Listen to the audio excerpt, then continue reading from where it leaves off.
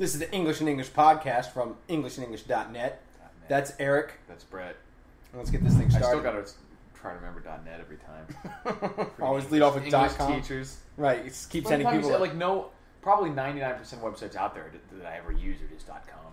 So anytime I go to start saying .anything, it says .com is what comes out. Right. That's going to change a lot. There's a lot of things... They're opening like .biz, .whatever. Simply because so many .coms are used at this point. Yeah. I think it's becoming less and less important, though. Yeah, because you're following the link. You're not typing. You're not getting there just by... Or there's all other ways you can mask it, you know what I mean? Like there's... Your search engine results... Like YouTube will have like your channel name isn't necessarily the URL for what it is. They have like a masking thing that it'll have your display name or whatever. So I think that's more and more going to be that kind of stuff. But also, since you're typically hosted on a subset of something, so it's just blogspot / whatever your name is or whatever from a lot of people. Or you can just search and find. Like being in good search results is more important. Yeah, your favoriting and bookmarking. It's just not... No, I mean, it's obviously a thing. It's necessary, but it's just not as... I don't think... The days of people spending like $1 million on a domain name, or because the domain name in and of itself is also all the companies that would want to do that already have it.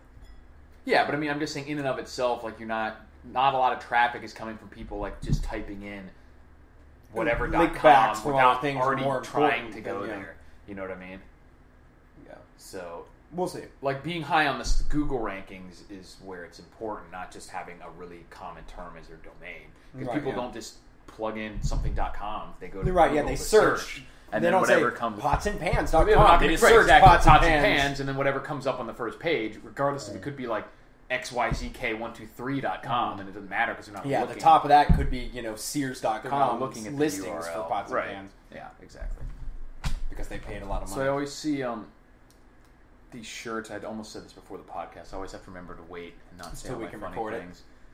Even though this might not be that funny. But I always see those I bleed whatever, like I bleed orange and blue shirts or whatever color the college is. And all it makes me think of is that scene from The Other Guys where he's like, you ever feel that?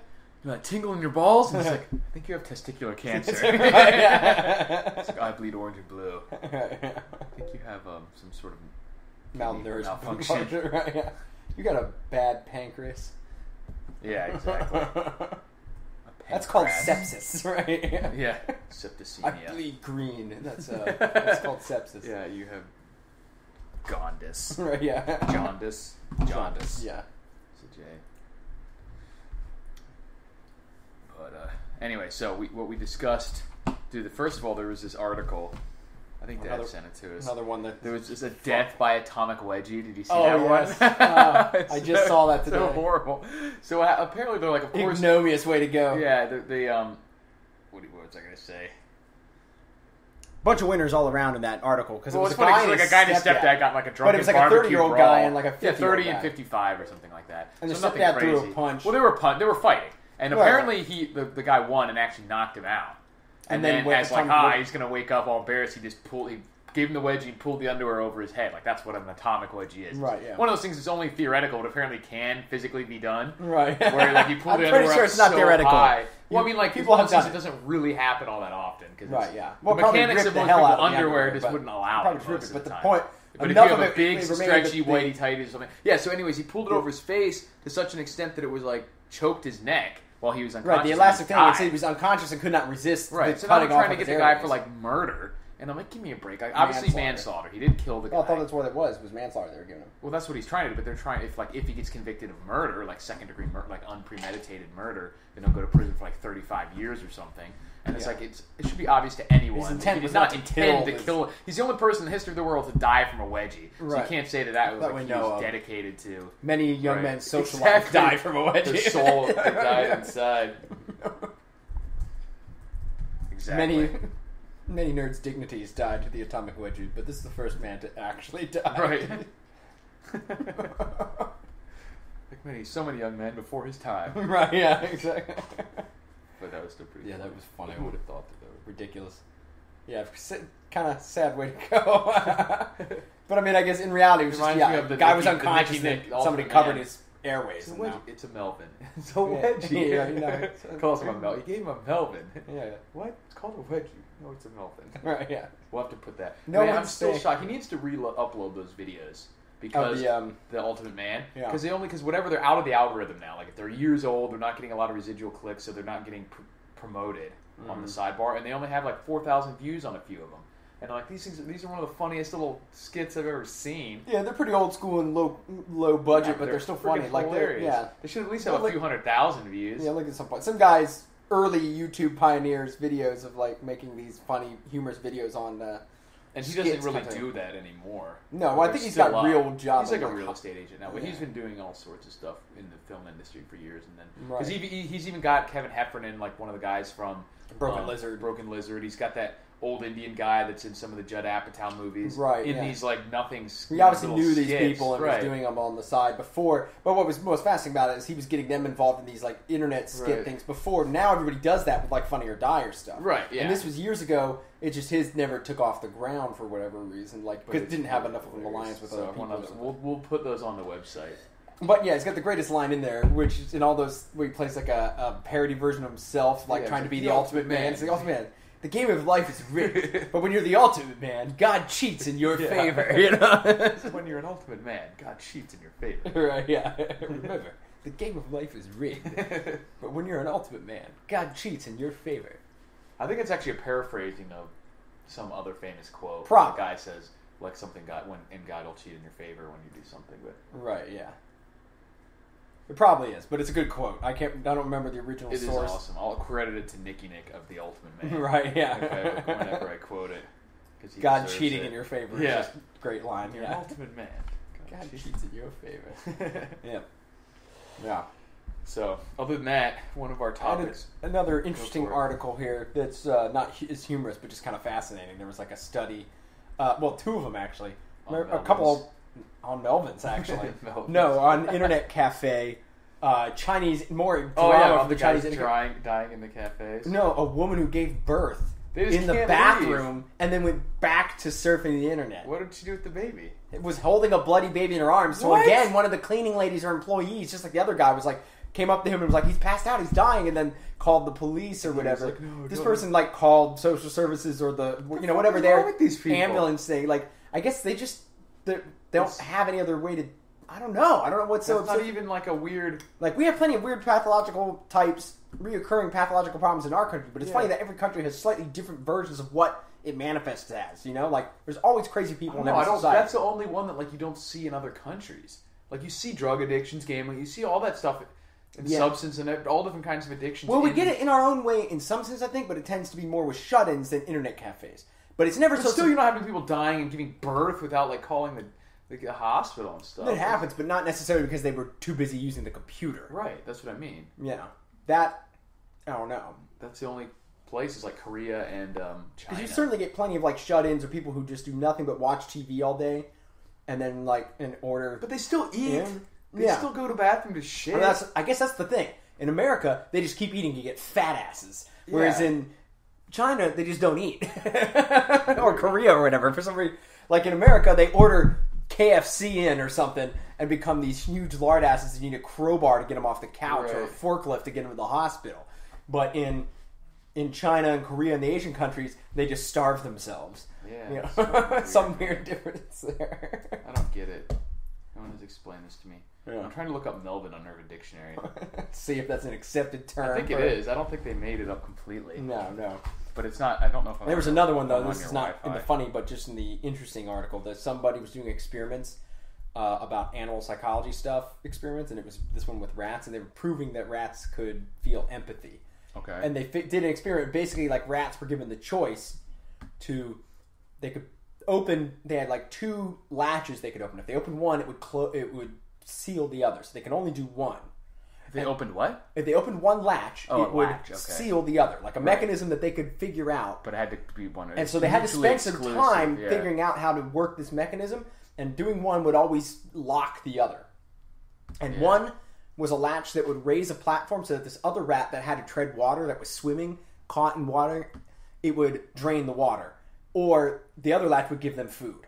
And like chocolate, which is like one of their favorite foods. So they could either get fed or save another rat. Right, and they would more often than not save the other rat, especially if they had been one of the ones treading water in the previous experiment. So they determined they correlated that. Like, I remember how shitty that was. Right, more often that they had been in that situation, they would immediately go to save the other rat versus going for the food. Right. So they're not necessarily smart enough to just understand, but they can learn. Right. But so the empathy was there. They were. Yeah. Exactly. It was more of an emotional response. They were initially, more often than not, even with no prior experience, instinctually inclined to go to the distressed animal versus the food. A distressed animal of the same species. Then they were also increasingly more likely to go to the distressed animal first. What they didn't tell you is that once they let it out of the water box, they raped the shit out of it. Ate it for ate it this for rat is more food than this exactly. chocolate. It's like a 1 pound rat or a little nougat of chocolate.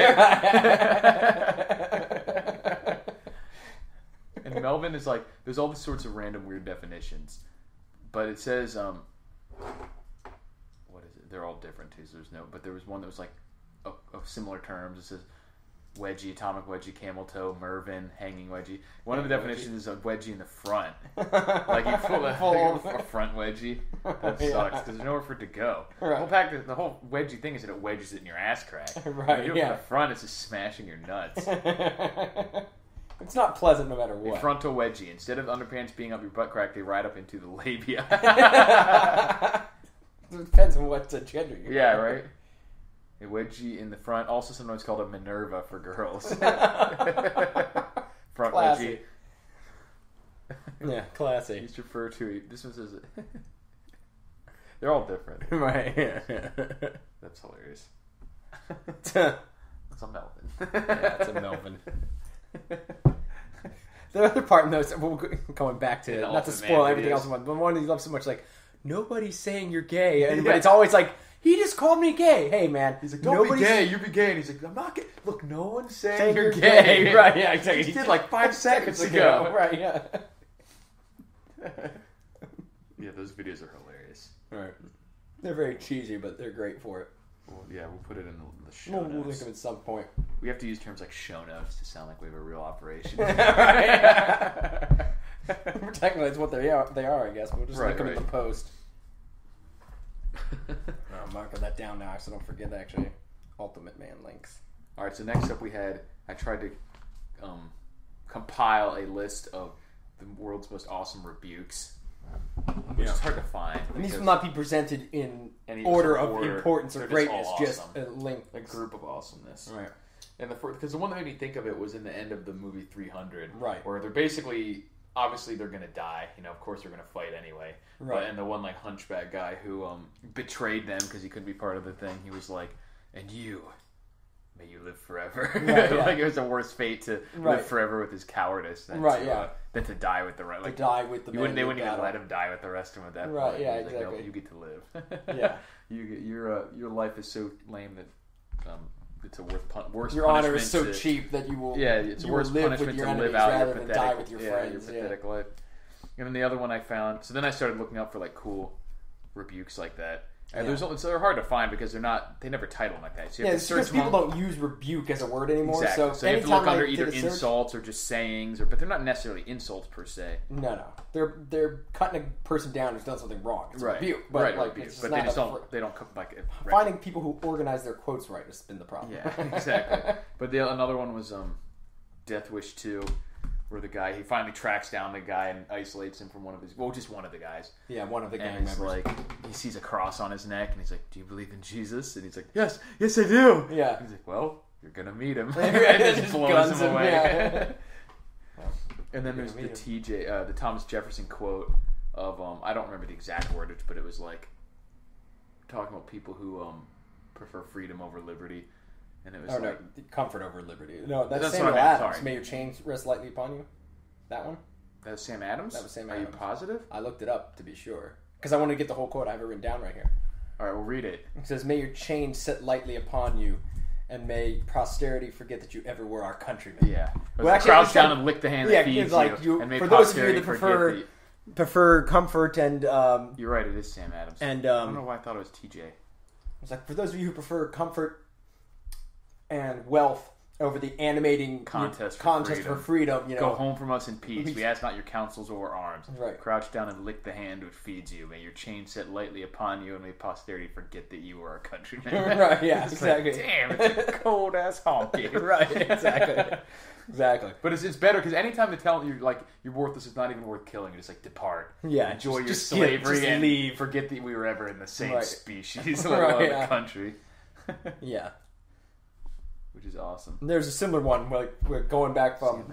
It's a little archaic and actually going back to like another thing that always came up in the rebuke when looking for cool rebukes. It ended up being Bible verses all the time. Right, because that's the only place that people use the word rebuke. Right, but most of them were in the dumb ways that they were Bible verses about when it's the right time to rebuke someone in order to teach them. And it's basically a bunch of people who can't actually rebuke somebody fretting that it's the wrong time to rebuke. Like, I shouldn't say anything harsh. It's like, this is what it's become. This is what basically the neutered church, like teachings of today. But there is some good rebukes in the Bible, actually. But the only one I could find on short notice, it's a little esoteric, but it's like when God was telling Job, like, oh, you're going to talk to me? Like, you're going to question the order of things? Right, yeah, he says, now gird up your loins like a man. And I will ask you, and you will instruct me. So basically, it's like an archaic way. It said like the universe. Yeah, it was like exactly, and that's basically. But that was like an 8-paragraph rebuke. Right, it was like an 8-paragraph rebuke. But if you could turn that like it would be like in a modern rap battle. If somebody said, "Where were you when I made my first $1 million?" Right. Like, "Oh, you're going to teach me how to do things." Well, that reminds me of the one where the guy. Oh, that was a good one because it made me think of in what the hell's that movie? The Ghost in the Darkness. Yeah. Michael Douglas's characters playing the Hunter Remington, and the guy says something too, and he's like, I could tell you that the smell of fresh blood on the water is making this, and I could tell you about how he knows everything about lions, what's going to happen and why it's bad. And he's like, but I don't want to answer you, right? Because when you question me, you're telling me that I don't know what I'm doing. Right, yeah, that's a great one. So if you ever have a problem with that, speak up right now. Right, yeah. If not, good. Then I guess we all agree. Right, yeah. That's a good one too. That's a great rebuke. I didn't Same even kind of thing about like, oh, you're questioning my knowledge. I could tell you that, but I don't want to answer you. Because when you question me, you're saying that I don't know what I'm doing. Right. So there was another one that was from an old movie that I barely remember. Probably more something like my dad, our dad or something. No, it was like an old James Cagney movie. Okay. But I found the quote again, and it was like, it's a good quote. He's like, "You'll slap me?" Like somebody said, like, "I will slap you," and he's like, "You'll slap me? You slapped me in a dream. You better wake up and apologize." That's what he said. In searching, I found some other quotes. It isn't exactly a rebuke, but it just falls under badass quotes. Where some guy was like, I think this was like Civil War era or even before, and some guy was like, he got shot. He was like, general, and he was like, damn no man kills me and lives, and then he killed the guy. Confederate general who he ended up got shot through by like a dissenting subordinate. No he says, no damn man kills me and lives, and shot him. Yeah. But then he ends up living, I think. No, the guy lived. The joke was, he says, no man who kills me gets to live, but he lived. He lived. Until he shot, yeah. Yeah, the guy who said no man kills me lives. Oh, yeah. He killed the other guy, but that survived the bullet. Right, yeah, exactly. Yeah. But it was still a great quote. And there was also like the one from Davy Crockett, you may all go to hell and I will go to Texas or whatever. When he lost. Yeah, I read that one. That was like when they voted in somebody else instead of him in Tennessee, I think, where he originally was from. And then he ended up down in Texas, where eventually he fought in the I'm glad I thought of that one from Ghost in the Texas Darkness, War of Independence, right, and fought in the Alamo, if I remember. Yeah. My history's shit. Yeah, but I'm glad I remember that one from Ghost in the Darkness because it's a good one. Yeah. But I don't want to answer you. Yeah, because when you question me, I don't know what I'm doing. Right. Good stuff. I want to find that on like a YouTube video now and watch that part again. Yeah. But yeah, that's the thing. We'll come up with other ones later on as a list of general badass quotes. But also like from other movies. There's lots of good movies I just don't remember right now, and I couldn't look them up because it's impossible. But those kind of ones where somebody like questions you and you'd be like, "Wait a minute," yeah, you just shut them down, kind of thing. And like those are there's good ones out there, but people don't use the word rebuke anymore. You can't find it in internet searches. Right. Yeah, exactly. Yeah. So we need to it goes. Dumb down our language. Right, apparently. Speak the language of the proles. The Englishes speak too much English. Right. Imagine that. Yeah. So anyways, what else we got? Well, I got the one thing. We were talking about this, and I figured it was a good thing a while back, and it was a good thing to put in the Melvin. We were talking about the Melvin techniques. We were talking about multiple Melvins. The Mega Melvin is also a time. Now, what if you do like the double wedgie? Like you get them from the side and get front and back. It's possible. I think it would just end up as a regular wedgie. It's just a super wedgie. It's just all what. Well, normal wedgies, you just pull up the back. Right. But either way, you're still just a wedgie because all you're getting wedging it into the the groinal and butt crack area. Right. Yeah. Smashing whatever gym. It only becomes unique when you manage to like get it over the head in atomic style or do some other like thing. Atomic style. Right. Yeah. There are a few variants like the Tijuana wedgie, Which is you wedgie it and then pour hot sauce down. Or the shady sandpaper special. You pour some grit down in there and then just start torquing like the bowling ball thing. Do the bowling ball movement. Like in Big Lebowski. Right, the polishing bag. Yeah, do the polishing. That's it. That's the polishing. Yeah, the rock tumbler. The rock tumbler. Right, there you go. Messes up your shit. They're like, oh your balls are all smashed up against your head. Everything is abrased. Yeah. Nice. So what were you saying right before that? Before I went back to Melvin's. This is gonna be a huge tonal shift now. No, this was more along the. I gotta be careful because we might get to dangerous philosophical and serious debate in which we've always tried to say, like, wait a minute, back off. Right. But this was the warning. We should just have a trigger warning. Yeah, this is a trigger warnings. Like click, click. Yeah, click, click, trigger warnings. Start now, clap. Right. Timestamp. But no, it was Here, Muffet, you fragile fuckers. Here, Muffs, you dumb fucks. Yeah. No, but we're talking about like how all marriages are prenups at this point.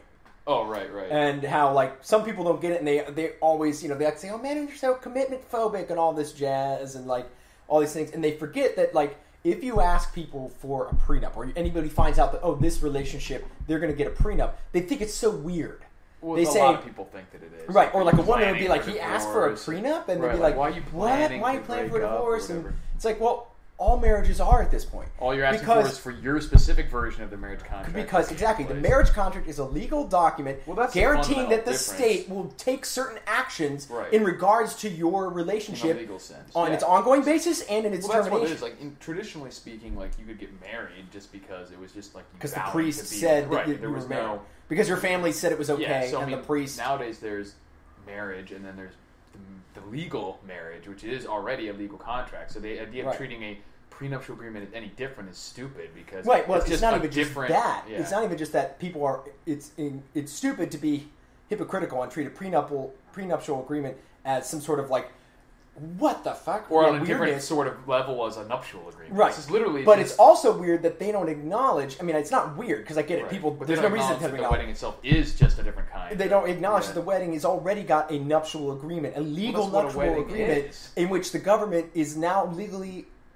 your third party. Yeah. You were not marrying that man or that woman. You were marrying that woman and the state. Yeah. Because that's the state will always have a right to interfere with your proceedings from that point forward. Yeah, because I mean it's a 3-person contract. Right. It's a 3-person contract in which all education goes to that's one party. party. I never gave a shit about quote unquote gay marriage because I was like, I don't give a shit what they do, but why are you fighting for your right to get a government involved in a 2-party? The only reason it becomes an issue is because the government actually tries to incentivize you getting involved with them by giving tax breaks, making it hard for you to like have certain work benefits and everything like that when you're not involved in their third part or in their three-way. And it's all dumb to begin with because in reality, like we said, they should just get rid of all that. Well, the government shouldn't be trying to decide what life choices people make like that. Yeah. You know, like whether or not you're quote unquote married or not. Yeah.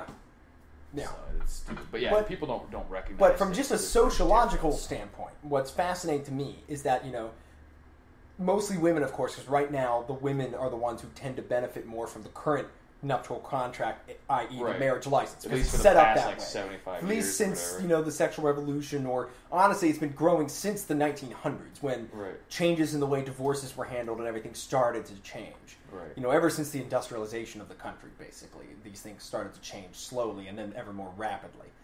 And ever since basically the idea that the states took over the law of marriages. Like marriage used to just be a common law thing, basically meaning the people had a general idea about what a man's and a woman's rights were in a marriage. Right. And each society... But that's the thing, it never was really about like the rights, like trying to protect, you know what I mean? Right, but it wasn't like legal rights in which the state had a right to interfere to justify your rights. It was just basically that every social group, whether it was regular America, the Mormons, or the Pennsylvanians, or like different groups had an idea of how a person should behave when they're in a marriage. But that was just social pressures. Yeah. And religious or traditional rules, Yeah, but regardless, I mean, the point is that... The point is nobody wonders now, like they go in and then they wonder why people are changing the way they behave about marriage, why men are staying out of it more than usual, or why people get worried about it, or why women change their behaviors too much after they get married. Right. And it's like, because you don't acknowledge the fact, you don't realize that all marriages... They don't realize incentives are important and what they're actually incentivizing. But not only that every marriage is like, it's not a marriage, no marriage is really totally... Like, if you would think that a man doesn't love you if he asks for a prenup, well, that's what you're asking for him. Right, yeah. As soon as you ask him to marry you on paper, you were asking him to say, you're using different words. I'm going to sign a document. You don't love me if you don't... Or if you're asking me to sign this contract... It must mean you don't love me. Or that they go the exact opposite way and say, if you don't sign my contract, you don't love me. Right, yeah. You can't have it both ways. You can't have it both ways, exactly. And so that's what's funny. And it's just, it's an unexamined thing. Pulling one off the shelf and using the yeah, just because it's a prefab contract, it's still the same thing. It's still the same in legal principle. You were saying, I will not love you, or this isn't a real relationship unless you sign this paper that gives me powers to get something out of us after a breakup. And regardless of who stands to gain from either one, the point is you have to logically, reconcile the fact that they're the same thing. That's what you're doing. Yeah, you have to either way is the same. Recognize, and they're just both different contracts. In some sense, if it were more equitable, it would be fair to do that. I think one of the preconceptions is that people assume certain things of a prenup and not of a marriage when it's the exact opposite. A prenup presumes nothing. Within some bounds of certain laws in certain states, a prenup can almost be whatever you want. That's the part that you just get to decide what your legal agreement is going to be, whereas the marriage is whatever the state has already decided it's going to be. It's one-size-fits-all legal document that shoves everybody into the same arrangement. But when you say prenup, people always think it means that the guy is having a contract that means he doesn't have to give anything in a divorce. Which is not always even the case. Well, it's only become that simply because all women already have a prenup because the marriage license is the women's prenup. Yeah, it already sets a specific all women already have their essential legal contract and if you don't agree that one size fits all is good, then all of a sudden you're a weirdo. Yeah, weirdo. Or that's a whole different dynamic in today's society, that if you buck against the trend in any way, if you don't accept the one size fits all stuff. You don't accept the one size fits all marriage particularly. Right, but I'm saying, like, I think that aspect of it is just because our society is ever more conformist. Well, inhuman in general, but But it's bad now because that in that particular arena, it's bad. It's all the more bad in that particular arena because it's never been questioned. It's been accepted that that's how it should be. But nobody realized how vast a departure this stuff has been from what marriage what they're really saying, and what they're really saying, and what they're really demanding of the parties involved. You know. Yeah, exactly. And so it's just funny to me how. Just in a human dynamic thing, I was thinking about that because it was like, some people, it's like you watch people and they'll be mad when, like, they think, like, oh, I'm not getting a commitment or whatever. And it's like, some of it, it's like, you don't, because they don't realize what they're actually asking. To them, it's just give the commitment because that's how you show you love, because that's what's been drilled into their heads. You can do a commitment without going and getting a marriage license. Right, yeah. Just say, I vow to stay with you. Like, if I give my word, that's all that should matter. Well, that's all you're giving anyway. Right. You can the rest divorce is people. just the rest is just sticking my hand under the head under the axe of the government. Yeah, the emotional commitment aspect of it is always just based on your word. Right. So all you're really doing is being, I don't trust your word. I need you to set up consequences for yourself. I need you to say, I don't trust you to actually love me. I need you to say, if I decide I don't at some point, or if I decide that I don't love you at some point, the government will step in and start kicking you. Right? It's like, well, imagine why people don't want to do that. Yeah. Huh. Because, like, can you imagine if that arrangement was set up for any other life arrangement? Right. How much it would just kill it. Like, imagine if your job, if you had to sign something when you were signing up for a job, said, hey, I'm hiring you. Right. You're going to get only these things out of it. I'm going to get a lot of things out of it. Right. And then, if you decide to leave, not only do you not have a job anymore, but I'm going to get half of your shit, and we're going to start beating you with a legal thing. Yeah, like the Army. And then, but moreover, if we decide to fire you, the exact same consequences happen. You lose half your shit, and you start getting kicked by the government. Then it ends badly for you. Right, yeah. So, like, damned if you do, damned if you don't kind of contract, and you imagine why people get freaked out by that. Obviously, it's worth saying for the cheap seats that obviously that these don't necessarily always apply to men. If it can happen to be worse for a woman if they're in a strange position. Right. There are always exceptions. But the problem is, anytime you have it where one party could be in that position is fucked up. That's the whole point. That's the whole point, too. It's traditionally been men. It's traditionally been men in the bad end of this deal since the 60s, 70s or something. Why would you want that system if you can set up for one person, whether it's because they make more money or whatever? Right. Yeah. But yeah, traditionally it has been men. Right. Well, then at least since the sexual revolution. And that's why they set it up originally, is because they're worried that women, since they didn't traditionally have their own jobs or anything, that they would get screwed over if a guy just decided that he didn't want to be married anymore for no fault. Well, what's so funny is that that may have been an issue. That happened in the 50s. But it's not anymore. But even in more ancient things, it was typically assumed that the honorable thing to do was provide for the person you were putting away. But I mean, then people realize eventually that honor isn't necessarily going to protect everyone. So they're like, okay, and I'm not even saying this should be. This is just what happened.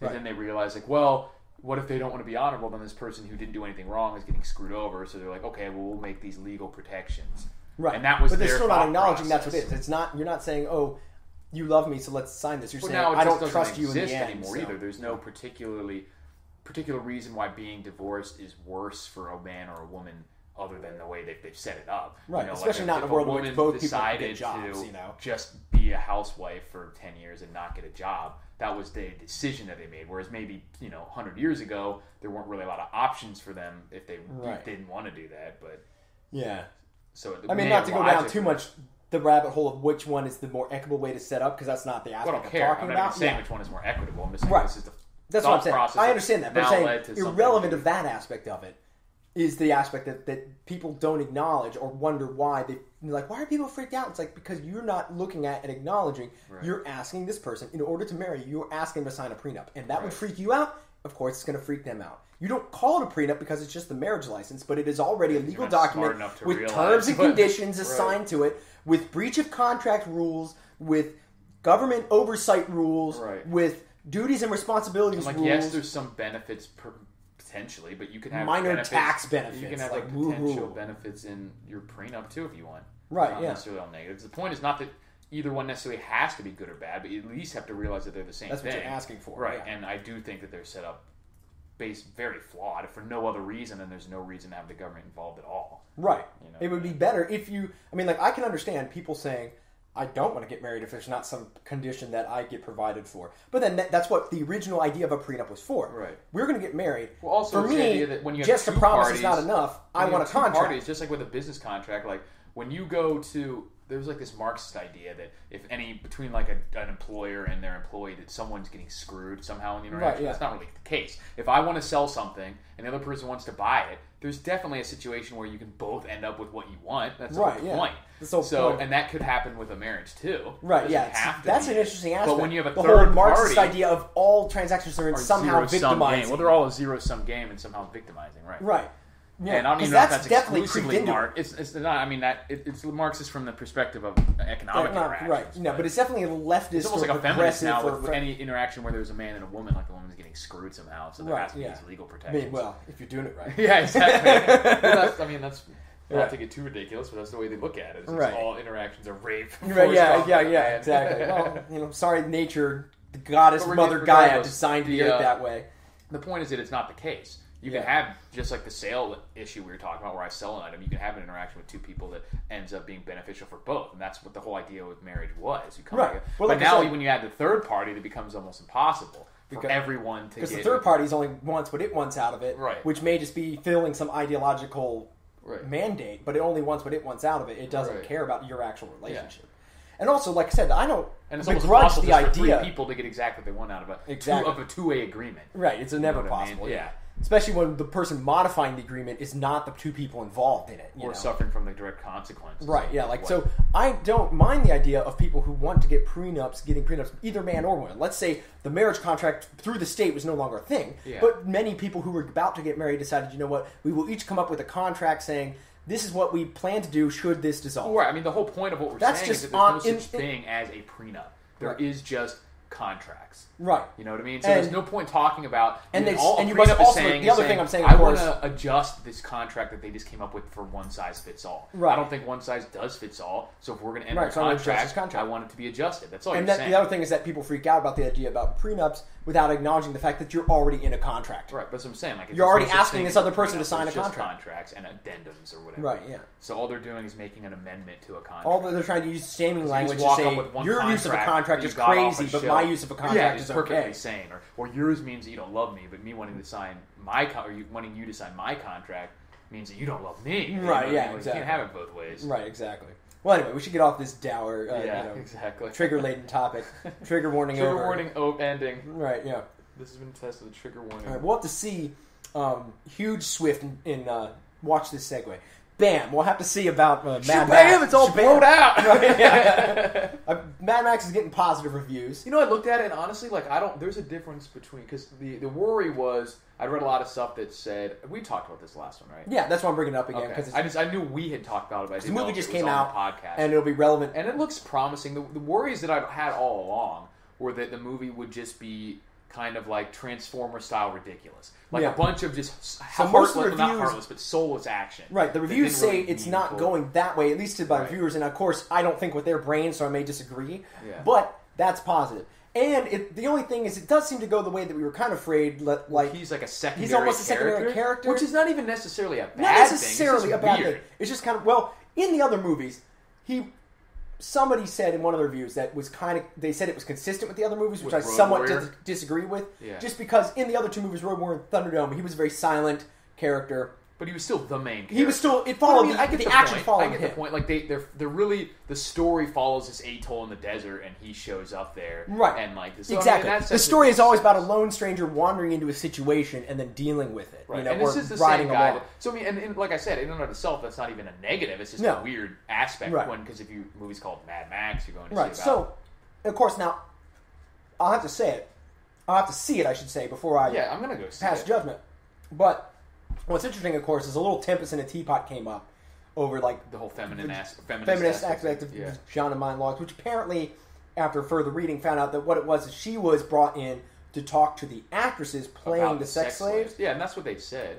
Okay, well, some people thought that she was brought in as like a writing consultant, so it could be a tome on feminist things, and of course they didn't see the movie. Well, what I read is that it was supposed to be that they had contacted her to get some sort of just a perspective on sex slaves. It still seems weird. I didn't know what she had to do with that. Right. But I didn't know that she did. I didn't know maybe she dabbles in it more than I thought. She dabbles in sex slave. I was just like, okay, if she's actually talking to people who were sex slaves, then my worry was like, I don't want to go see some somber movie about sex slavery. Like I said, I don't need 12 years of Mad Max sex slaves. It seems... I want to go see an action. So even if it was realistic and not necessarily from a feminist angle, I'm like, that may just kill the buzz. Vibe. Yeah, if you make this really like depressing what it seems movie. It seems like it was just a bad ploy of marketing. Yeah, because they wanted to get their social justice warrior creds and be like, hey, look, we even brought in a consultant for a movie that would otherwise be perceived as just a mindless testosterone dude flick. They basically wanted to get the women. They wanted to get the women into the seats, and they thought the best way to do that was to do some token throwaway to social justice issues. Which it seems like it's really not plenty of movies. That's good, but I mean, it's a dumb thing that's what Hollywood has to do because like this kind of movie with this premise. Well, whatever. But like somebody did who made the articles talking about that, or championing the fact that look, the vagina monologues woman was in the consulting. Right. Like the director might have done that and not cared that anybody heard about it. Mean anything to him? Be like, oh, let's get someone in here to make sure because I've never talked to a sex slave. So right, and I need some acting coaches for these people to know how it messes with their minds. Or I'm completely missing. But yeah, because like that kind of storyline has been done in every action movie. Like they say, like these testosterone dude fests that are just all anti-women, and they're almost always about getting like the woman saved. You know, and of course now that's evil. That's taboo. Saving the woman is bad, but they were always about how the bad men are hurting women and the good men are going to go save them. And that's still what this is about. Right, yeah. But that's what I'm saying. So they're avoiding that. See, that's what I'm saying. I think what went on here is they got her and other things and touted that to semi-avoid the backlash of just a movie of Mad Max saving these damsels in distress. So they put Charlize Theron and these other ones. Which, I understand then why some of like the groups said like, oh, it's getting feminized or something like that. But at the same time, I think they blew it out because... Main reason I think that is because you see that stuff so often too. Well, and also that stuff definitely does happen. There's a lot of preachy bullshit about leftist type stuff in a lot of media. Yeah, and there is a lot of preachy bullshit about other ideologies as well. Media has been used to preach in every form, but it's not always the wrong use for media. No, I mean it's just needs trying to to be get honest their about idea what it's doing. Yeah, that's the difference. Is when you're not honest about it. Right. Like when you're trying to tell a story. Problem with most leftism stuff is one of the leftist primary methods is the undercut. You usually have to choose between telling an entertaining story or primarily focusing on delivering a message. Like obviously, stories can be entertaining and deliver a message, but that's not going to be the primary. But usually they deliver a much more apolitical message, such as like love is powerful. Right. Like, or I mean, the point is the primary focus is either going to be entertaining art or political art. Well, I mean, like even art that has a message that straddles both tends to be about like some eternal truth, not like an archetypal thing, right? Like the archetypal story of a man overcoming his fears. The point of making that is not about parents loving their kids. That message per se, right? It's just using those archetypes for an entertaining story. So I'm saying when they specifically focus on trying, like the whole reason to make this movie is to get this idea across, they're just normally not entertaining movies. Yeah, not as much. And that's my critique of movies. When I go to see a movie, I'm going to be entertained. Right. Like, even if I appreciate that something was done well, if it's not entertaining, I'm not going to enjoy it and not going to spend money on it. Yeah. But anyway, what I was going to say is I think the thing that kind of bugged me then, the little tempest in the teapot over that, because there was lash and backlash against it, like different groups of What's funny is to see how people cared so much whether you thought, like, oh, this is going to be stupid, I'm not going to go see it.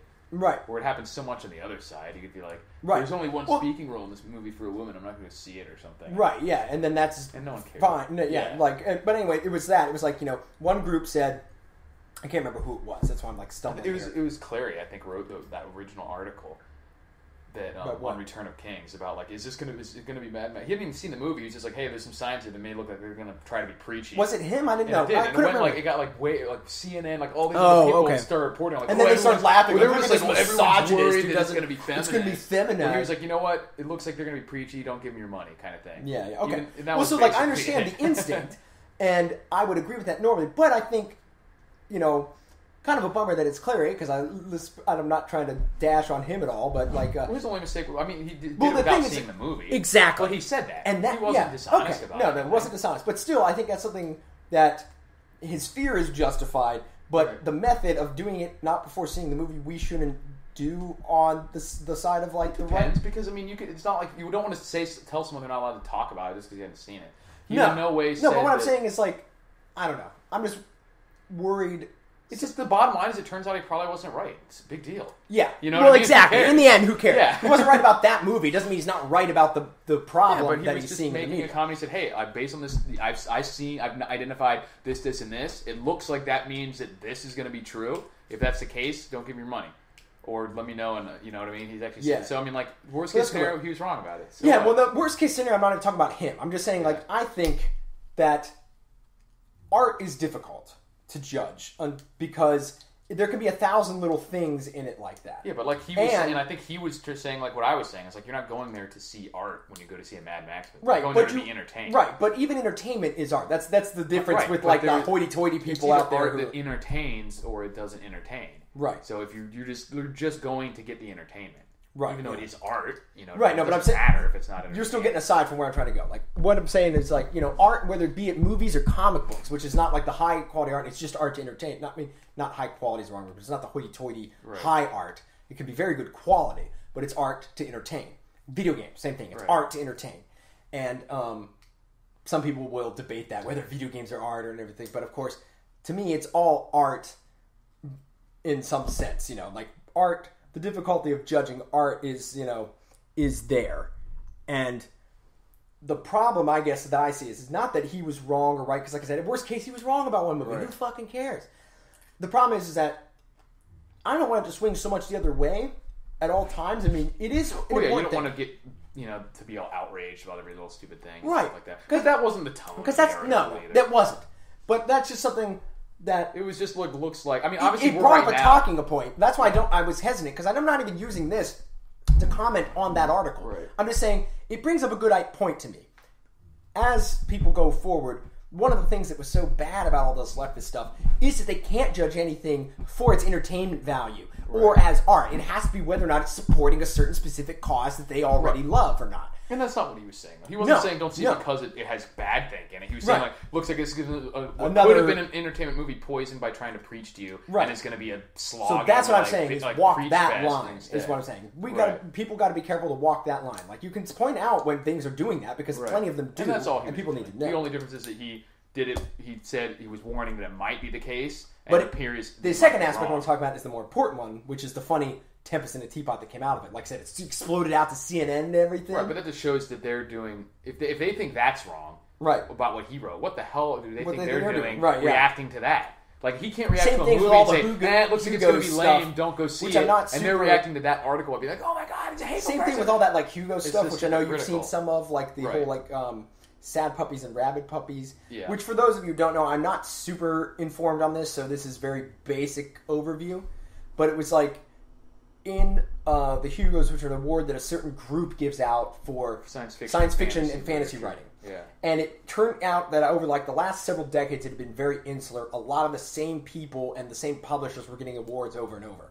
Yeah, and because they were winning with like 70 votes. And right. It turns out they were just doing a lot of insider voting kind of stuff. And pretty much blocking out anyone who had any sort of conservative ideology. Right, exactly. And it was also very heavy ideologically based. They were all like no longer voting for the people who started the genre, like Orson Scott Card and Heinlein and stuff. Thinkers. Yeah, because, oh no, he didn't support gay marriage.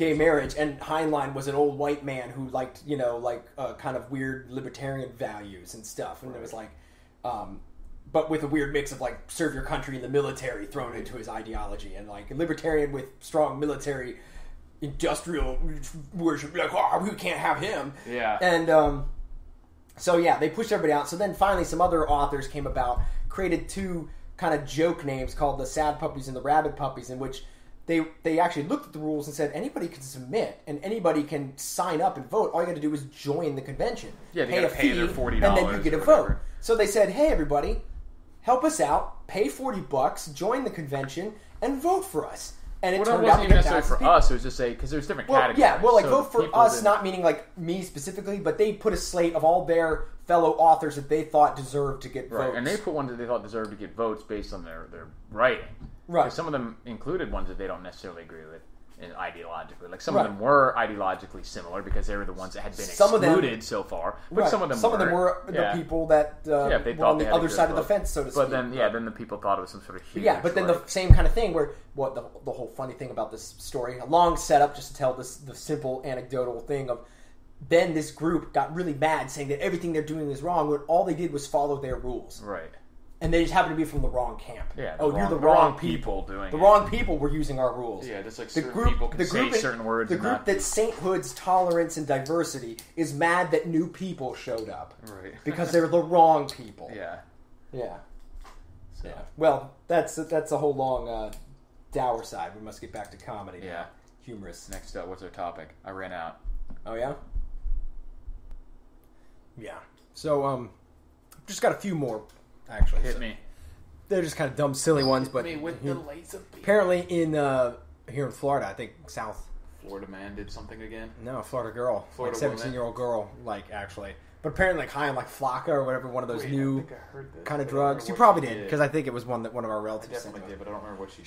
She jumped through a window into a house, slapped somebody, and then ran back outside, or they called the cops, and she was running around outside screaming I am God, I am Satan, and running around covered stabbed full of glass, and all bloody, scratched up and bloody. She just ran in there and slapped somebody. Right? Yeah. She probably ran in, was just and they were what? Hey, and then slapped somebody and then ran out.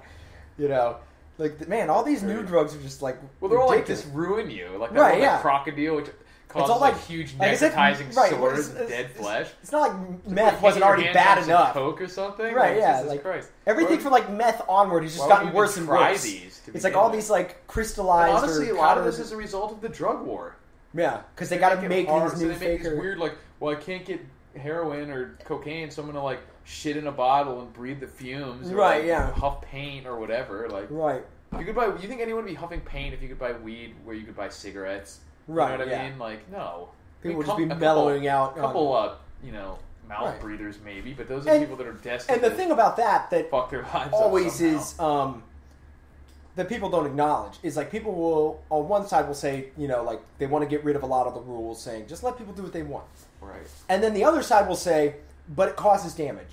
And they don't acknowledge then that, we know it will cause damage. The problem is it is causing damage, but it's also causing legal damage. There will always be people who use it so much that they become bums. Yeah. But they're already doing that. And those people aren't... And it's not going to increase... Still bums. Right, yeah. These people are not going to increase more simply because drugs become legal. It just means that we will not be arresting as much bums.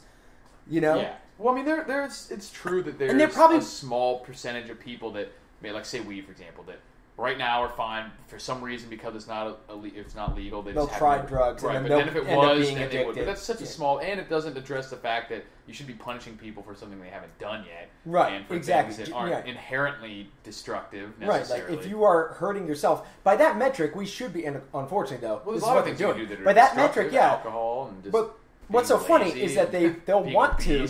Exactly, they'll want to start controlling your food soon. Right, yeah. But for that destructive body of yourself, but. You have to either say people are free to do things that are destructive or increase their risk, or they're not. And if they're not, then there's no limit to what you can start. It's just arbitrary. So why not control what type of car we drive? Right. Yeah. What type of clothing we wear, whether or not if white people can go out in the sun or black people can eat fried foods because they have higher levels of cholesterol and stuff like that. Right. You know what I mean? Exactly. Like, why not just take anything that's And I was reading an article the other day about anything that's a risk inducer. They let their kid do something. Like go to the corner store. Yeah, like walk down the street. Somebody got 11-year-old kids, so not like a 5-year-old. I was running around at that age and got like a Lego set with money he had saved up from mowing lawns. And they arrested the parents for like child endangerment. Yeah, and I'm like, so what they're basically saying is that you increased, you put your kid or let your kid in a situation where his risk was increased. So like, is any increase of risk criminal? Really that much. Why driving him down the road increases the risk way more than letting him walk to the corner store? Exactly. Why isn't that illegal? Driving him in the front seat of a Corvette instead of in a Volvo sedan increases his risk. Why is that not negligent? But even a Volvo sedan on the highway is increasing his risk more than going down the street to the corner store. Just drive. Yeah, and still. Or honestly, I guarantee you that taking him to public school increases his risk more than walking to the corner store. Yeah, but the because like the chance of being molested in school is higher than being kidnapped on the street. Those risks relate to that particular risk. It's where do you draw the line of where it's right to take people's rights? You haven't actually done anything. There was no injury caused here. No. But just the act of doing something that increases risk can't be illegal. That's the funny thing. They're not even thinking about it that way. No. They're thinking about it as you've done something that I don't like or I think it's bad to do with your kids. Yeah. Something could have happened. Right. So fucking Well, that's why I don't think that DUI should be a crime. Not unless damages are caused. Well, then that is a crime. You don't need the act. They just keep backing the stick up to try and get it before it happens. Same with this. Right. Yeah. So instead of trying to punish people when they do something wrong, they do make all these laws to prevent it from happening, which obviously bypasses the innocent until proven guilty. Right. Well, it's a principle of fear instead of one of freedom. Right. But then at the same time, hypocritically, they let you fuck up your life directly in a lot of other ways if you want to. Right. You can go get your arm sawed off if you can find a surgeon to do it. There's people who want to be like amputees. They have a fetish or something. Yeah, plastic surgery to be a celebrity or something, and they turn this bizarre like wax figure version of a celebrity. Right. So I can go fucking hang gliding, which is like super dangerous, and that's legal. But I can't like decide to spend my money on a hand of blackjack. Or I can ruin the rest of my life with student loans and other things. Or I can chug alcohol until I get bitch tits and my liver explodes. They can't smoke like a joint or something. Right. Yeah. You know exactly. what I mean? Like somebody can't decide to smoke a joint.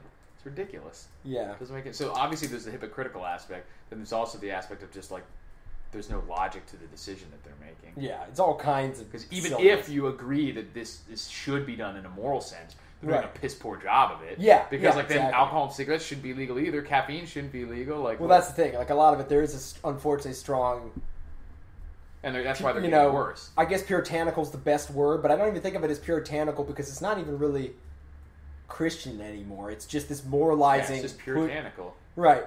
Yeah. Exactly. It's just this moralizing.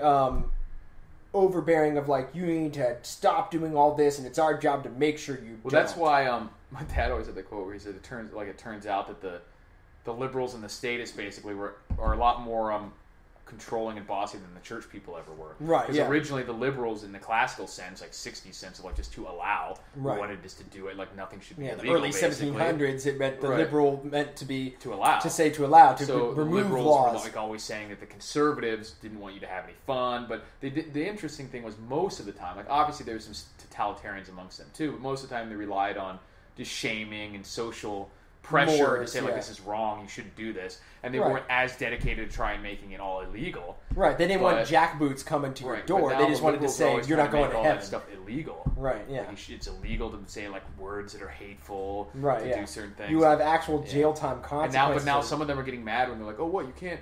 grow something in your front yard now, or what's wrong with the plant? It's like, well, this is what you asked for. World this. You wanted empowered this. You gave the government these powers, and you thought they were just going to stop when they got to your hobby. Yeah, exactly. Right. That yours were safe. That your particular sacred cows were going to be safe from the slaughter. Right. When you all marched us all into the slaughterhouse. Exactly. It's like ridiculous. Yeah. So may their chains rest lightly upon them. That's what I have to say. Posterity forget they were ever our countrymen. Right. All right. Well, that's probably a good place to end this one. Exactly. With Sam Adams, I got to remember that now. I've said it a few times. Thomas Jefferson's got plenty of good ones too. He's got some awesome quotes, but I just thought that particular one was. No, that was my favorite quote of his is I swear eternal hostility against all forms of tyranny over the mind of man. Yeah, that's Thomas Jefferson. Yeah, I know that one. Yeah. That's what I said. I knew that one was. Well, I was clarifying for the audience, right? For you, yeah, like. Because I always use that one when people say like, "Well, you just don't have to be like confrontational about it or something." Right. No. I swear, eternal hostility, not tolerance, not ignoring, hostility, against all forms of tyranny. Yeah, that's one. I guess we won't end it right there. Yeah, that's something that's bugged me my whole life. Fucking moderates. That's another good quote too. I wish you were hot. That's from the Bible too. Yeah, I would rather you be hot or warm than you're lukewarm when I spit you from my mouth. Yeah, exactly. Like, it's actually worse. Like, have some fucking balls. Oh, right, yeah, exactly. Yeah, exactly. At least be wrong instead of going, I can fight what is wrong. Right. I can't take these dead weights. I can have respect for someone who's dedicated. Yeah, you know what I mean too. Right. Well, I mean, it's not even just that. It's like for me, what I was actually getting at. I mean, that's definitely a thing. But what I was getting at is like, yeah. It's, like you said, the non-confrontational stuff or whatever else. I was always the kind of kid, and now the kind of man, who was like, I would say, that's wrong. Like, that's wrong. And like people would say something like, well, just don't waste your life worrying about that. And I'm like, what do you mean don't waste my life worrying about that? That's wrong. And it was just like, I could not conceive how people would be like, well, what are we going to do about it? It's like, well, I'm not saying that there's anything I can do about it, but to sit here and be like, that's life, and just deal with it without going, yeah, but it is wrong. Like, it is more honest to me for someone to say, yes, it is very wrong, but today there is nothing I can do about it. Or I'm not willing to give my life for that particular cause. Right, yeah. Which is fine. Well, I mean, like, I have respect for that because at least they're not hiding from it. They're saying, not every cause I can't win one that you should take to, it's not a hill to die on every time. Exactly. But every truth must be acknowledged. Like, even if you can't fight for every truth, you must acknowledge it. Even if you could, but you're just not going to. Right. There's some things that I disagree with that the government does, that the only way to literally get any further in battling it would be to take up arms against them. It's like, for that particular issue, it's literally just not a cause worth dying for. Right. There are some. But not even on that big of an aspect of stuff, like, the government and things like that. I'm just saying, like, general things where I would be like, I never understood people's... I mean, I understand it now growing up, but, like... Because I just understand people are hiding from stuff or just don't deal with it. Or most people just got to get on with their lives. And, like, I get that. But what I don't get, or what I find distasteful, I should say. I get it, but I find distasteful, and always found distasteful, is when people, like, just want to not think about it or wash it over. Right. Because, like, it would happen. It would happen with I recognize that I'm being screwed here, and I'm just not willing to do what it takes to stop it, or I have no means. I know no way to stop it. So they just rationalize that they're not really getting screwed over, or that this actually is the best way. They're okay with this. Right, yeah. Because there would be times with my family or something else where I'd talk about, like, the law or something, and I'd be like, or something that happened, I'd be like, that's wrong, or that's not how it should be. And they're like, but it's the way it is. And it's like, that's not an adequate answer. Well, it's just not an answer. It's a fact. But like, I understand that's the way it is. That's what I'm saying. I'm saying it is as such. There's a point where you don't even want to spend a lot of mental energy on something that you either have decided you aren't or can't going to change. Right. And just like bitching about it is not helpful. Right. But that's not even how they present it. No, that's not what that's not how they present their disagreement. Their disagreement was like, why, like you said, why are you being so confrontational? Right. Like, well, because I'm acknowledging the truth, like, I'm just, all I'm doing. Just because you're tied up while your family's getting beaten or something, that you should just be quiet instead of shouting at them or something. Right, yeah, exactly, yeah. It's like, no. Like, you motherfucker! Like, you yelling isn't helping. Like, I'm not saying it's going to do anything. I'm not saying it's going to do anything. I'm just acknowledging the truth that this is not ideal. This is not right. This is not how it should be. Right, and I will say there's a point in some... You have to be careful that you don't get to a point where you're just, like, wasting a lot of mental energy and life hours on something that you're not even planning on. And I accept that wisdom from my elders, because sometimes that's what they were saying. Right. Is that, like, you can't waste your life... raving against the wind because you can't decide what you're going to do and do it, or change course and move on. But sometimes a lot of people will say that they'll just be like, "Oh, that's how it is," or "What are you going to?" But what can you do about it? Instead of like what I just said, their choices are either fight it or just like support it. Right. But, like, support it. Right. Yeah, exactly. I mean? It's like, yeah, exactly. They make it the dichotomy of you must either, accept it and support it. Instead of the lead, follow, or get out of the way, they're like, you have to lead or follow this cause. Like, champion or get in line. You know what I mean? Yeah. Like, champion your own cause. It's like, sometimes you can't fight the way the government is run. Right. Like, for the most part, the average person cannot change all that's wrong with our modern society in terms of, like, legal stuff and societal problems and stuff like that. But you do have the right to get out of the way. Right. You do have the right to say it's wrong and have other people who acknowledge it instead of just saying, but no, it's not. It's the way it is. It's the same way I pay my taxes, even though I think they're wrong and immoral and stuff. Right, yeah, even though I think they're being spent on things I don't... Going just the whole system, but at this point I'm not willing to die for it, for that particular belief, so... I pay them when I But that's what I mean. Like, taxes is a very good example. Yeah. Because this is an example, like, let's say... But then they act like it's okay because we... Like, or the people will say, like, you have to pay your taxes like it's a sacred thing. Right. And then, because it sounds like part of the social contract and everything. Right. And then when you say, anytime no, I'm paying my taxes because I don't want to go to jail. They're like, well, what's wrong with you? You're not a patriot? You don't want to pay your taxes? Or they act like you have to. Yeah, that doesn't make sense. I don't. They're not spending it in a way that's helpful to me. They're not spending it in a way that's helpful to our country. They're not hiring people I find reasonable or respectful. The only laws I follow now is because it was something that I would have either done whether there was no law. Right. Or I follow it for the same reason that I would give a gang of 20 guys with guns my wallet. I don't think they need the money or should have the money. Right. I'm not going to die over that particular amount of money. So some things I would fight. That's right. Acknowledging something like that freaks some people out, and they won't acknowledge especially because they see you giving them the money, and they're like, "What do you mean it's wrong? Why are you giving them money then? Just don't give it to them." And you're like, "What the fuck is wrong with you?" Right. Well, not even that. Like, most people get that you can't not give the government money, but they can't acknowledge to themselves that you could be in a position in which giving it is wrong, but you still have to do it because they outnumber you and they outgun you. That's what I mean. And then they will be like, they think, like, government's going to shit. America's going to shit. Well, just don't do it then. Like, And you're like, okay, whatever, dude. Right. But they're saying that as like a dismissal. They're saying that as like, well, then because you're to them, so like mad that, they don't understand the realities of it. They don't understand actually being like ideologically pure and still being like forced to do certain things. Right, still being forced at the point of the gun to comply. And there's some things that are worth that if you some hills worth dying on. Even at the force of a gun, you wouldn't do it, and to remain ideologically sound and not But other things are not that particular type of like moral. Right. Many are not. Yeah. But there are those lines. Right. And what's frustrating is there are people who won't acknowledge that those lines exist. To them, it's just It's just unevaluated in their mind, and they just say, you pay your taxes because what you have to do. And then if you don't want to be a part of the system in every freaking aspect, you should just leave or something. Right, yeah, exactly. Like why don't you just leave? You must accept all of it or none of it. Right. It's like, no, I can accept reform. All of it. It's just like you have to support all of it and be okay with all That's of it. what I mean by accept. Yeah. Like, you must take it as it is and want it to be that way. Right. Or you must... never bitch about anything. Or you must get the hell out of here. Which doesn't, at this point, that's not even a valid argument because you have to pay to leave. Right, you got to pay to leave the country. You can't just renounce your citizenship. For citizenship that you get through no choice of your own, just by being born in nobody asked to be born. You have to pay over $2,200 to renounce it, and that's if they even grant it to you. And there's certain things that you're not allowed to leave the country with, like without paying like tariffs or whatever. So if you had all your belongings here and you're just like, and they're like, you know what, if you don't like this country, just leave. Okay, bye. Oh no, you can't take these things with you. Right, even though you're property, going and all of a somewhere sudden not you in our can't take country. You them. can't even leave the country with them. I get saying you can't come in with them.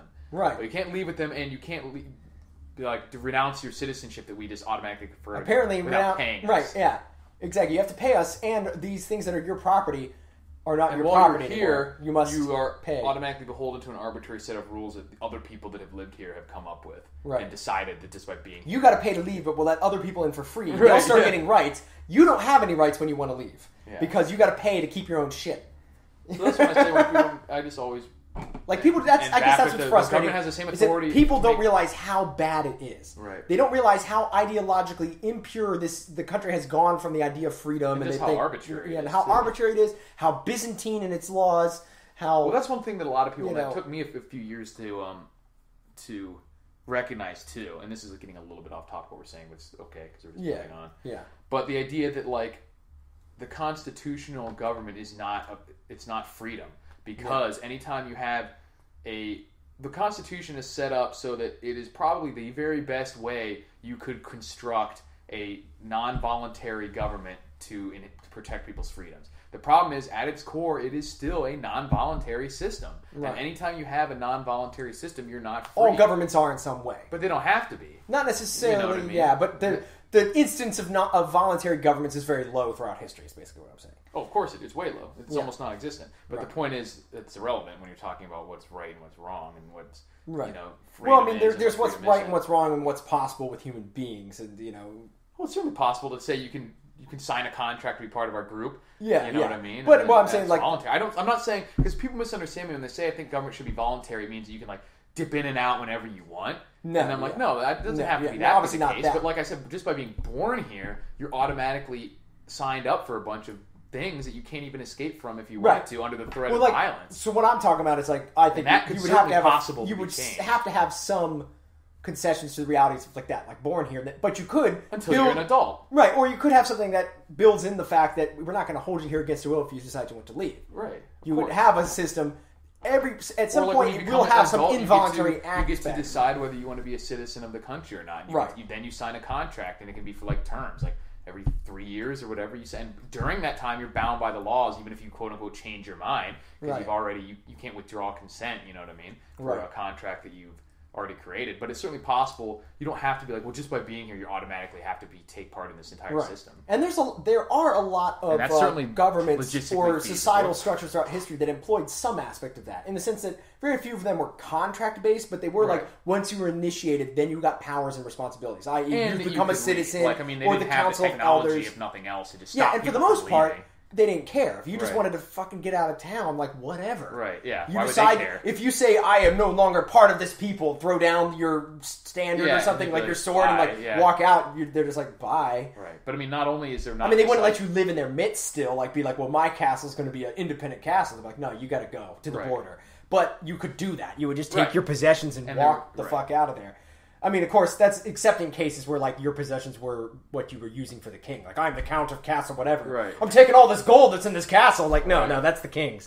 But your personal possessions. The guy walked out with his chests of clothes and his letters and his own personal horses and household and walked to the border and said, fuck you guys. They probably wouldn't care. Yeah, I don't know enough about history to say. Well, I'm saying there'd be an abundance of societies that would not care. That would have allowed that, Right.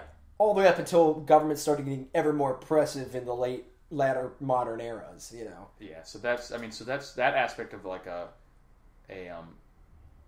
voluntary government is certainly possible. Right. There's nothing that would prohibit that at all.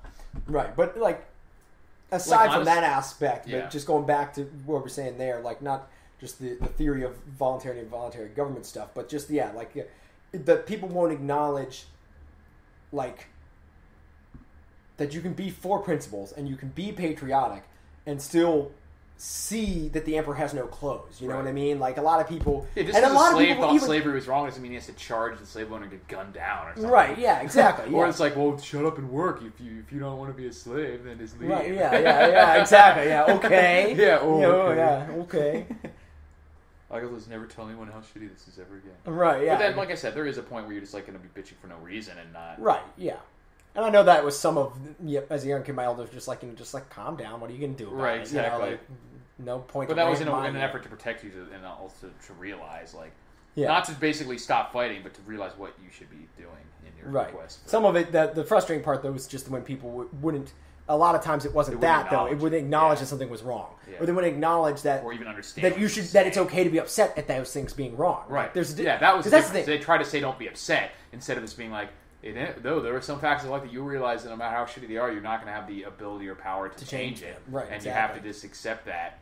And and then accepting that doesn't mean accepting that this is right. It just means accepting that you are powerless to affect this wrong thing. Just like if you were like a midget, you're going to have to at some point accept that you're always going to be 4 feet tall. Right, you know what I mean? It doesn't mean that it's right. You're not accepting that that's the ideal state. You're not going around. Should be the way. And that's also this loops all the way back around to a lot of stuff we've talked about. But that mindset is kind of what's wrong with a lot of stuff in the world, because now it's all about like body positivity and all that stuff. Yeah, exactly. It's all about making what is not ideal accepted, making it the ideal instead of being okay with acknowledging that the human beings are not always ideal. By trying to just to use as an example, there's lots of examples of this type of thought, but of course like the everything is beautiful body positivity part. Yeah. The reason they kind of expose the fact that they really don't believe what they're saying. They really believe that like being pretty is important. Instead of saying like, look, there's always going to be a spectrum on anything: intelligent, height, strength. Yeah, because they're not saying it's okay to not be pretty. They're saying I'm pretty too. They're saying everything's I'm pretty too. Right. You're pretty saying, too. Like, you know what? Like I remember, I think it was Keanu Reeves had a quote one time. He was like, "There's smart people and there's dumb people. I'm not smart." Yeah, and it's like you don't have to feel like you're a piece of shit just when you recognize. He's made millions of dollars, and he's very regardless. popular. I mean, the point is you don't have to done feel okay for himself. You're a piece of shit to recognize certain aspects that are just true. Of yourself, so you can recognize that you're not. And character is not necessarily related to the character drive and capacity. Right, not or inherently or only. Life. Yeah, like not would it only nice to to be above average in every particular? Of course, it would be. And it always proves your chances, but it's not the final writ on your life. If you're not physically attractive person, like you're looking at you physically does not cause an automatic lust attraction, a physiological attraction in people. Most people are going to be in that category. Some are going to be worse than others. And the fact that you are doesn't mean that you. It's much, much more healthy and useful to just accept that and then structure your life so better that you yourself in the ways you can, or accept the things that you can. Then to try and say, no, fuck that. Beautiful, like I am beautiful, but that's I'm just as beautiful as the most beautiful. But every time you say that, you're still admitting that you're admitting that you think being beautiful is important, right? But instead of trying to, which is terrible if you're not beautiful, because these people go through life just being lied to, and they go through life judging themselves silently while trying to avoid that own judgment. That's what's really because it's a pathology. Knows. They're saying, going on. They're saying like, yeah, you're so beautiful, so they think it's great and it's cool to be beautiful, but they're being told that everything is beautiful. They've changed the definition of the word instead of teaching them. Also, like, you know what? more than just that, they're seeking everyone telling them beautiful because they know they are not in some level. Right, deep down they know they're not. And instead of just accepting that's still and so realizing, important you know to them. What? It doesn't matter if you're like not everyone has to be physically beautiful. You can still like it would be nice if you were. It'd be nice if I was born a millionaire. If I was born to be 6'3" and built like The Rock, that'd be sweet. Exactly. Not everyone is, and it doesn't mean that I'm going to like suffer through life because of it. Right? Yeah, not inherently every day. Some people are born, without hands. What do you want? Right.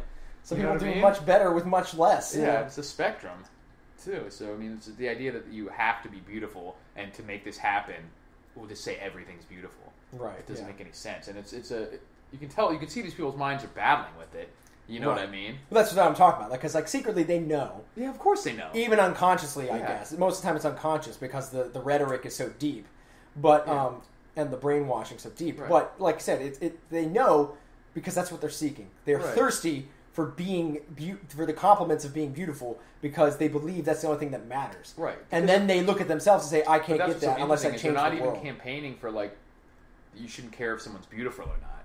Right. You know what I mean? They're campaigning for everyone. Well, they say that sometimes, but then they still never campaign. Really do though. Right, you're right. Because that would be acknowledging that they're not beautiful. They're not willing to do that. Right. So yeah, if you look carefully, they dabble in it slightly. I would challenge someone to find me an example where they say, "Not everyone's beautiful, and that's okay." That's not. No, you're right. On they the never say it plain like that. They never say it plain like that. You know what I mean? Yeah. They always say. Everyone is beautiful in some way, or something like that. They'll add a qualifier in their own special that lets them say that, like, which is just not. Words have meanings. Not everyone is beautiful. Right. Period. Right. Yeah. End of not everybody's it's strong. Not a value statement. Not everybody's wise. Not everybody's fast. Not everybody's tall. Yeah. Not everybody's white. Not everybody's black. Not everybody's lanky. Not everybody's fat. Not everybody's stupid. Not everyone dies of AIDS. Not everyone dies of cancer. You know what I mean? Right. Exactly. It's just a fact. It's not a value statement. Not everyone was born in one town. Not everybody was born on the same day. But they've decided already what they think is important. You can't have your vaunted diversity if everybody's everything. Which end of the bell curve they think is important based on the positive results that you normally get if you are on that end of the bell curve. Yeah. And then so instead of just admitting that that's the way the universe is set up and finding ways to maximize your individual potential. Yeah, it's railing against reality. They try to change it by this changing definitions. Because they can't do the work to change themselves. Right. Or they're unwilling. Or they're not willing to accept their position. They find it easier or more preferable to try to do the work to change the society. Right. Because they can't change themselves, unwilling or unable to change themselves, unwilling or unable to accept reality, so we shall change society. Right. Yeah. Just like if I wanted, there's no way I'm ever going to be a professional football player. Yeah. And I could try my for whole 1,000 life, years. Change the definition of what it means to be a professional football player, or I could say... But all I've done is made football a new game. If I lobby for 10 years to change the rules of the sport so that I am its star player, all I've done is created a new game. And I'm not a football player a fraud that's not going to convince you in your heart. Right, yeah. But instead you can say, what am I really seeking what emotions am I chasing when I want to play professional football? Right. And I can say, well, it's the thrill of competition, right? So slashing into other people, find other kinds of competition or sporting events, right? Be involved or create your own league. Right. Like I said, it's really about that fraud aspect because you could go and invent a new sport in which you are the star player, and that would be honest and good. But if you try to subvert football that they're going to be a new sport so that you are good at it, this is a whole other topic. But they don't realize that they're chasing emotions. And Tony Robbins has good stuff on this. Yeah. Like talking about like everything is about the emotions you're trying to get from it. There's some other so like why when you say like I love my job, it's like you don't really love your job per se. You love something that it's giving you, whether that's the respect, whether that's the physical work that you're doing at your job, whether that's the money and what that can get you. Like there's some emotion that it's giving you that it's probably not the only understanding thing your own personal motivations is a huge benefit because it's so unexamined to most people. But it allows you to get things not fully examined that you otherwise would think were impossible. Because when you say, oh, I'm not pretty and I really want to be pretty, if you being pretty wouldn't really matter if you're the only person on earth. It's like and could never see your reflection or something. Right, so it's like, what are you really trying to get out of it? Do you want people to be attracted to you? Then there's other things you can do that go beyond physical. Do you want to just be like a famous or something? Then that can be done without being physically attractive or something. Like you have to realize what it is that you're really seeking. Or you can at least work towards that, right? And improve your. Or like if you're like, I want to be president. Like obviously most people are just probably not going to be president just because the numbers. And most people don't really want to do work of politics. Right. So what are you really looking for? Are you looking for the fame, the respect? The status of being in a position of power, like that can all be gotten other ways too. Right. And some of these things are not things that you should focus on why you really want that. Even. Right, yeah, exactly. You know what I mean? And like that, if you just let go of it, you can have but that was, I can't remember the exact author, but it was some other book that I read that was very, so it wasn't the Tony Robbins, anything from Tony Robbins, but a similar thing where he was talking about basically one of the most powerful things in life is to understand your motivations. Yeah. And once you start understanding human motivations and your motivations, you see through everything. It's like having the mystic sight where like you just can break people down because like. But it also makes your goals so much more attainable for that very reason. It's so hard to see your own motivations. You see that you want these things and you think that it has to be that thing without realizing what it is that you're really trying to get. Right. Just like a good example of this is an Office Space where he's like, man, I wish he's like so focused on like wishing he had like $1 million and a bunch of money, and he was like, why do you want that? Like, what do you do? And he's like, man, I do nothing. I would just sit on my ass all day and do nothing. And his roommate, that's what I do already. His neighbor's like, you don't got $1 million. You don't need $1 million to do nothing, man. Right. Look at my cousin. He's broke. Don't do shit. Right, yeah, exactly. So his really goal was just to not be stuck in this like job paradigm. Right. Like, you don't need $1 million to get out of that. Right, yeah. People focus on. He just wanted to sit around, go fishing, and relax, enjoy his time. Like you can do that if you're willing to accept the realities of that situation. Right. Yeah. Live a simpler life. Right. And I tell people too that we live in a world where you can have anything you want. And they get caught up by trying to have everything they want. You know what I mean? Yeah. Instead. When literally, there's almost nothing you can come up with without being weirdly specific, like, I want to be president, instead of just, I want to be in a position of power and fame or whatever. Right. Like, if I wanted a Lamborghini, I could have it. Like, that was what my sole focus would be. You could find 10,000 different ways to earn money, save up, or do it without even earning money. Do something and become friends, and it doesn't matter. The point is that people focus on numerous ways. Well, if I did this and I couldn't do I need everything to be. And it's like, no, that's not even choice paralysis is its own thing. But but yeah, like basically back to the motivations thing. Like I can't remember which author this was, but yeah, it was interesting stuff because they were talking about it more from like a spiritual and like self-improvement type avenue. Yeah, but they were talking about like sometimes what was good about it that they were talking about is they were talking about integrity and understanding your motivations, meaning that a lot of times the bad choices you make aren't bad choices because like, oh look, you're choosing to do the wrong thing.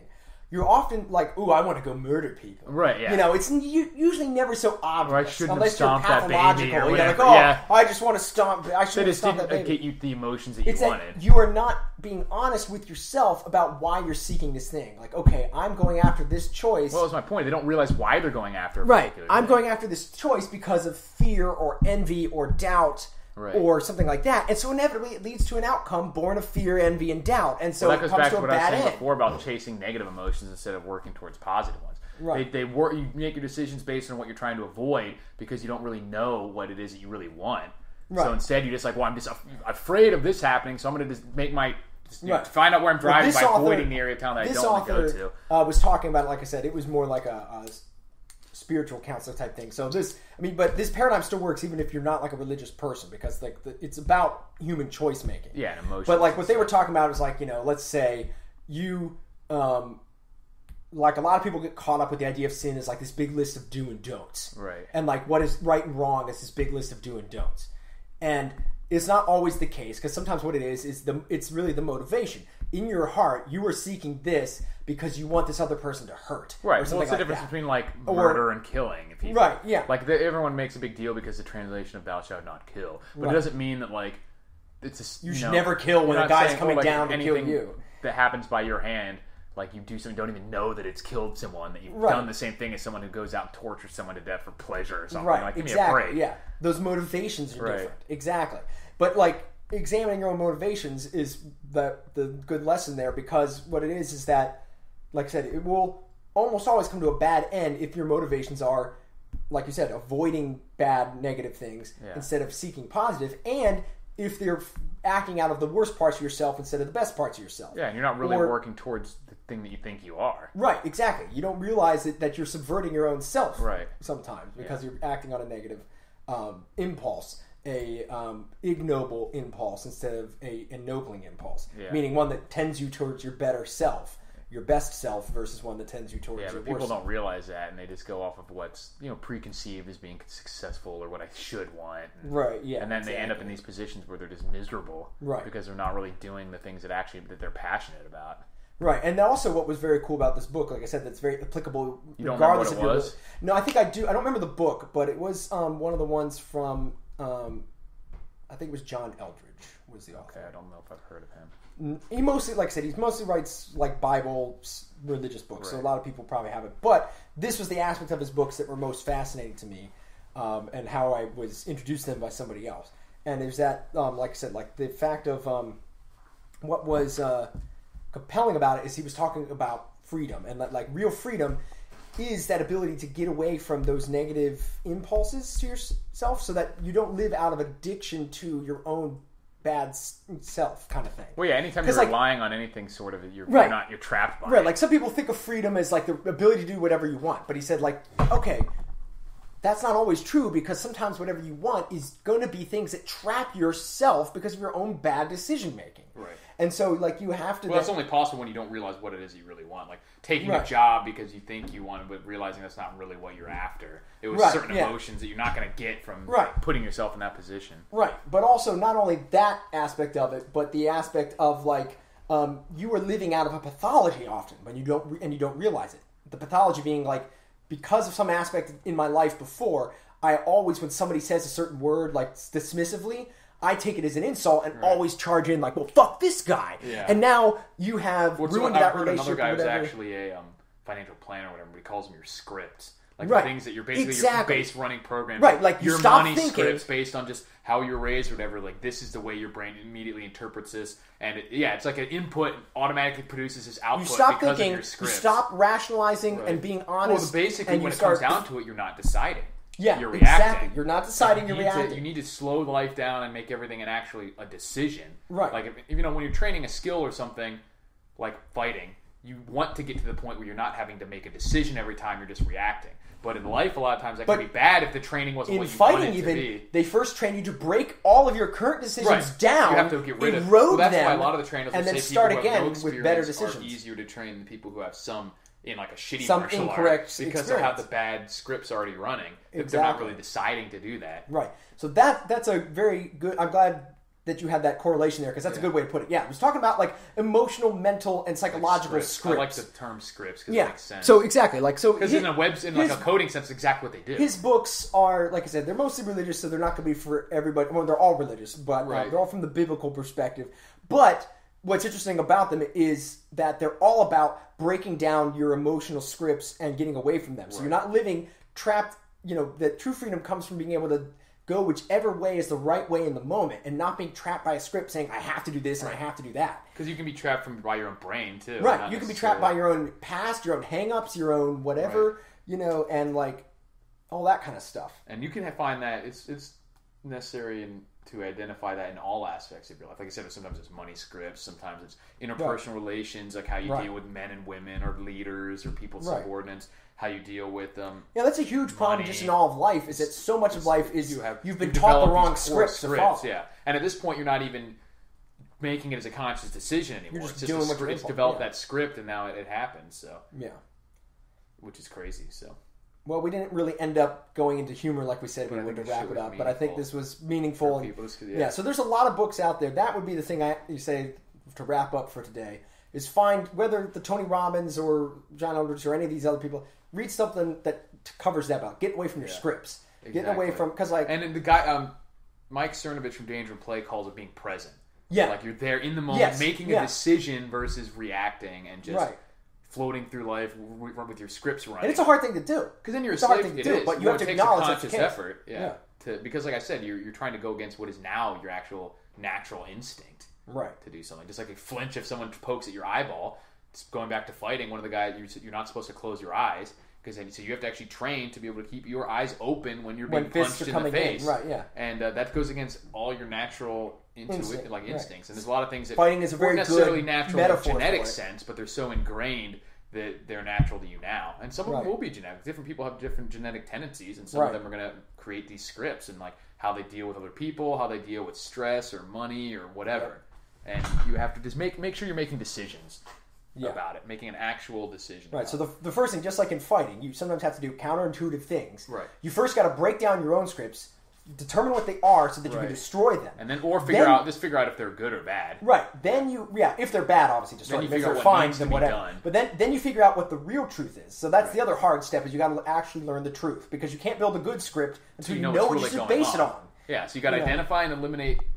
You like basically try to start from scratch. Identify the things that you're doing automatically. And make sure you're doing it as a conscious choice. Figure out what actual truth is for whatever arena you're talking about. Right. Then figure out what your goals are for that. Right. And then develop new scripts that go towards your goals while recognizing the truth. Because you can say, these are my goals, but if you're not acknowledging the truth of the situation, you're not going to be able to get there, because you're going to be butting your head into a wall. Right, yeah. Saying, like, it may not be something that you can do that with. And that, again, fighting just parallels this as well, because doing that in your interpersonal, like, and life choice ways makes you like the kind of Zen master that fighting always, like martial arts was always talking about. Right. Where, you were filled with the void. You don't make... You're nothing. You are nothing, and you just flow wherever you need to be. The highest form is no form. The highest form is no form. Right. Exactly. Like you don't follow scripts anymore, except the scripts of your own mastery. That goes back to the point. Like when you're saying, I have a form, that's a script. And you're saying, like, I'm going to throw a punch. You're saying, I'm going to do one of these previously trained techniques that I've developed. Right. When in real life, like, you sort of have to do that in practice for fighting, because you can't just always be consciously thinking about it. But in real life, you don't necessarily want to have to revert to a limited toolbox that you've created ahead of time. Right. You know what I mean?